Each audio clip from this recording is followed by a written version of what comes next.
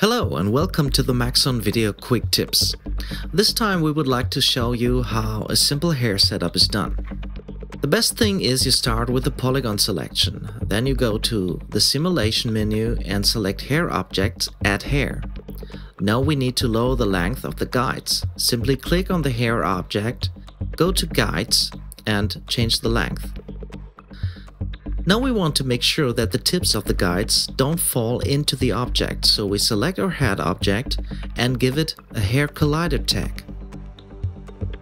After that, we click on the hair object again and make sure that the guides have only 5 segments. That makes them stiffer.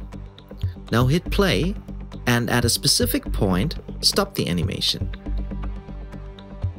Now go to the simulation menu, hair edit, and select the function Set as Dynamics.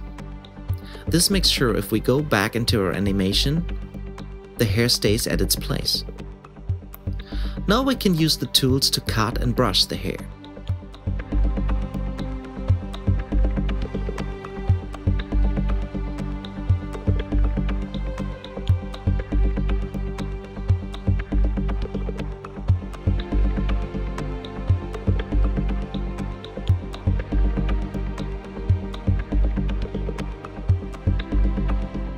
If you're somehow satisfied with the look, you can go to the hair material, double-click it, and to make it look more natural, because the standard makes the hair very straight, simply activate length, scale and frizz. You can close the material now. What we need to do now is to change the count of the hair, because if we render now you can see it's not enough hair on the head.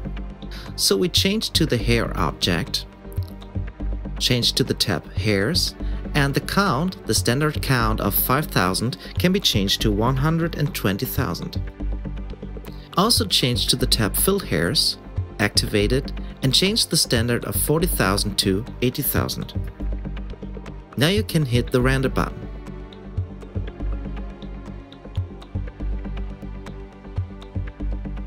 Thanks for watching. For more information on Cinema 4D or other Maxon products, please visit cineversity.com or maxon.net.